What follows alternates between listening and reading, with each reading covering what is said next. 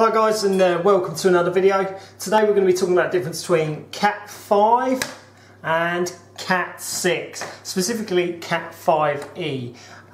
So we're just going to quickly talk through sort of a few differences and then the sort of potential benefits of the two cables. So just from the offset, the cables obviously look pretty similar.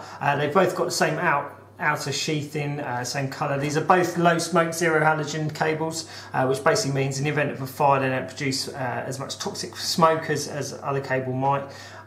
They're sort of purple to highlight the fact they're internal cables. So we'll just go straight into it. So obviously this is the Cat5, this is the Cat6. You can see straight away there's a difference between these cables, and that is the thickness is immediately apparent. So if I sort of hold them closer to the camera there, you can see straight away there is a difference. This Cat5e is considerably thinner than the Cat6. The reason for that, well, it's twofold. So if we sort of look at the Cat6 initially, it's probably slightly more obvious. So you can see that it has this inner sheath, this inner separator in the middle, sorry.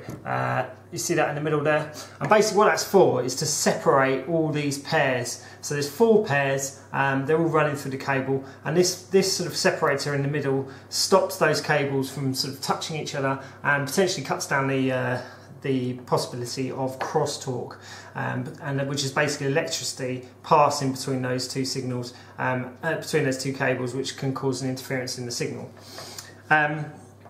So that straight away, that's one of the reasons why this cable is fatter. I have heard in a couple of places that the sheath is thicker. I've got a couple of bits of sheath there. So this is the Cat6 and this is the Cat5. I can't see any difference myself. If it is thicker, then it's only marginal. Apparently that makes a slight difference to the cable as well. I've not confirmed that. I've had a look around and I can't confirm that it is thicker, but apparently that is.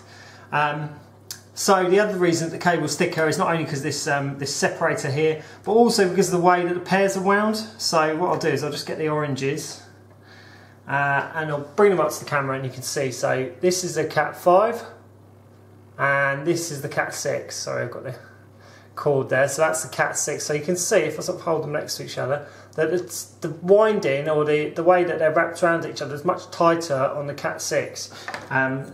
So basically there's more cable in a sort of smaller space. So so it's, of course it's going to be fatter. And the Cat5 is much more of a sort of slack twist. It does mean that if you're ever using this, it's actually easier to use the Cat5 because, well, for 2 reasons. First of all, because you haven't got to cut out the inner core, but also because there's less twists to unwind. So those are the sort of main physical differences between the cable. They've both got drawstrings. They've both got the same sheathing. They both use the same sort of copper. These are both solid copper cores, so they're just used for normal runs rather than for patching. So apart from that, there's not a huge amount of difference. Now, Cat5e was an improvement on Cat5 and was pretty much standard for years. Cat5e. Cat6 has really sort of taken over as the standard now.